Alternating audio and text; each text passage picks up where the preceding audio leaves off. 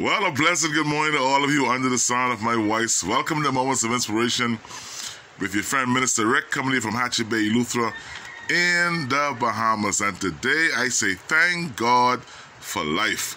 Listen, all of this week we've been talking about doing things now, or the urgency of now is our topic. And on the first day we talked about exercising now.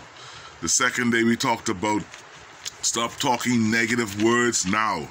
Yesterday we spoke about doing something now. Yeah, getting up and doing something. Today I want to talk about mending relationships now. There's a verse in the Bible that says, do all that you can to live in peace with everyone. That's Romans 12 and 18. Do all that you can to live in peace with everyone. Now, some of us know that there are some family members that we don't never want to see in life. There's some family members we haven't spoken to. There's some neighbors we haven't spoken to. There's some neighbors we don't want to see. There are some church people, my God, who we don't want to see, who we don't speak to. There are friends and colleagues and co-workers who, I don't speak to her. Boy, I don't speak to him, boy.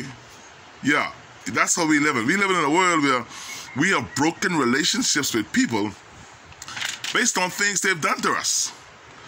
And you know what is so sad?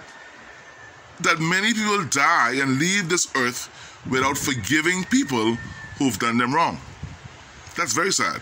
I heard a story about 4 old men who would sit down at a house at the corner, and every day they would sit down and talk about the things of the village, what happening in the community. And for years, and these were all Christian men. And one day, another Christian man was passing. And everybody hailed the gentleman, good afternoon, sir, good afternoon, sir. And one of the Christian gentlemen sitting down on the porch says, after the man left, I don't speak to him. I had him in my heart for the last 7 years. And the other 3 gentlemen look at him and say, what? You had him in your heart for 7 years? All 180 pounds of him? Unfortunately, that's what some of you are doing today. You have people in your heart. You're holding grudges. Somebody did something to you 1,000 years ago, and you swear you'll never forgive them. Somebody acted crazy with you, a neighbor, and you promise, I ain't gonna never speak to that person no more. Listen to me. You will take sick, you will die, and you'll leave this world, and how you gonna stand before God with hatred or unforgiveness in your heart? I understand. People tick you off. People upset you. People get under your socks. But it's okay. The Bible, see, God is the equalizer. God fixes all things. And so Romans 12 and 18 says to us today, do all that you can to live in peace with everyone.